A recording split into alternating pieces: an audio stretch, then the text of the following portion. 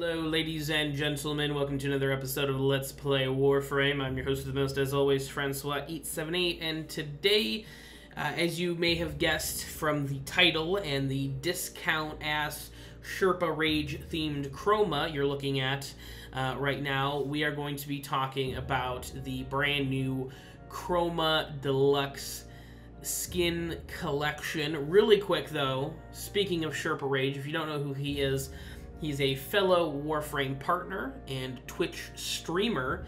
He is the King of Forma, and he is in the 4th wave of the Partners Glyph program with myself and a few other lucky individuals. So go check him out if you want to. I'll wait, don't worry about it. Alright, but we're going to talk about the Chroma Deluxe Skin Collection, the Dynasty Collection.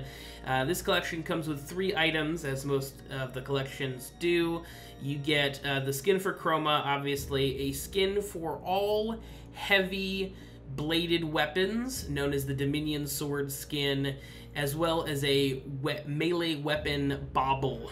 Now, the 3rd item in most deluxe skin bundles are kind of hit or miss.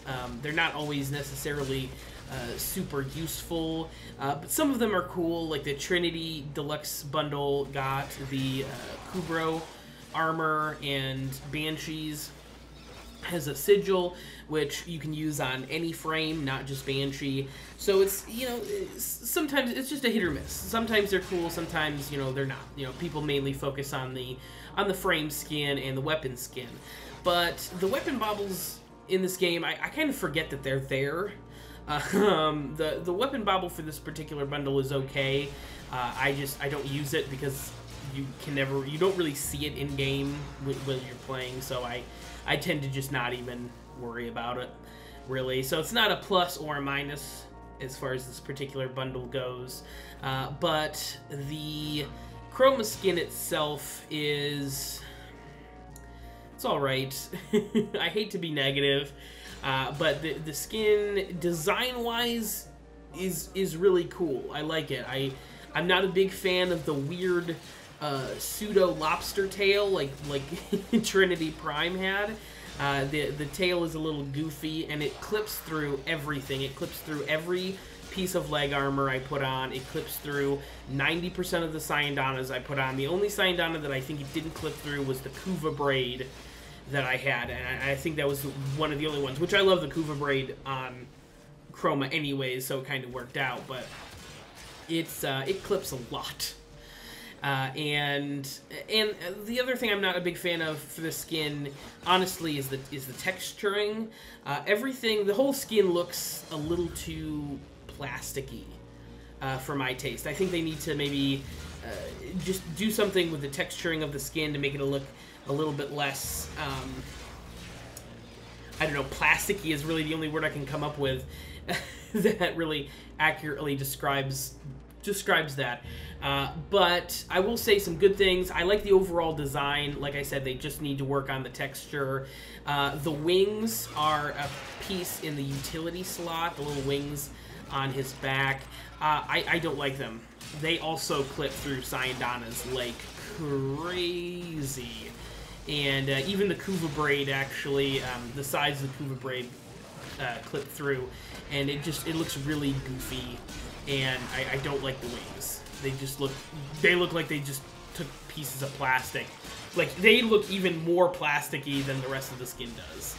And they just, like, hot glued them to Chroma's back. I'm sorry, I know that's real negative. Like I said, though, I like the overall design of Chroma. I love his carapace. I love his, you know, non-carapaced design. The whole the whole skin looks really solid.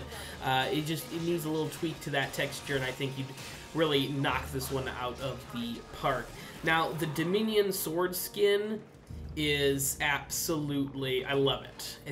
It's great. There is a glitch right now with the Zenistar that if you equipped the skin to the Zenistar, it actually triples the size of the weapon for some reason. It's completely outrageous. I'm using the War, so this is the normal size that the sword is supposed to be. It's absolutely incredible. I would buy this bundle for the Dominion sword skin by itself.